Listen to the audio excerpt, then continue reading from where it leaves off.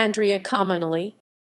Andrea Cominelli was an Italian stonemason, sculptor, and architect who was active in the Republic of Venice during the second half of the 17th century.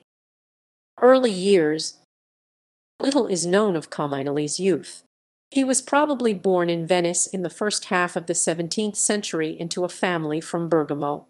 In 1652, Francesco and Tommaso Morosini commissioned Cominelli to restore the facade of the Church of San Clement on the Isola di San Clement.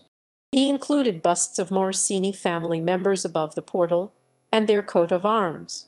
He also added statues of Saint Benedict and Saint Romuald, and a Madonna and Cherub. The facade includes reliefs of scenes from battles commemorating the Morosini's victories in the war against the Turks. He is thought to have himself made the sculptures of the two brothers Morosini and of the two saints. Carmelite Convent. Cominelli is recorded on a bill of payment dated 4 April 1653 for implementation of an altar in the church of the new Venetian convent of the Carmelites of St. Teresa.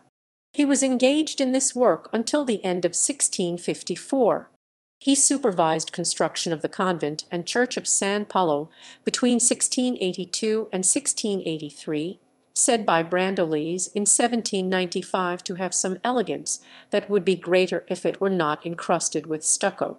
In 1679 he was in charge of the arrangement of the organ, with the work done by Eugenio Gasparini. On 7 April 1682 he signed an agreement for the partial reconstruction and beautification of the altar of the Blessed Virgin of Carmel. The church and convent of St. Teresa were built by Cominelli for the Sisters of St. Teresa and consecrated in 1688. The church has a tall, square, and simple design. Other work. While working almost continuously for the Carmelites, Cominelli undertook other works. He made the altar of Baldassare Linghini's St. Mary the Virgin in 1674–1677. He participated in the competition for design of the Dogana del Mar Customs House 1676–1677. There are no records of activity after 1688. However, he was credited with the design of the Palazzo Labia, built for private clients. Cominelli designed the water facades of the building. The building was completed in 1696. Later, the ballroom was decorated by the perspective artist Girolamo Mengozzi Colonna and the fresco painter Giovanni Battista Tiepolo.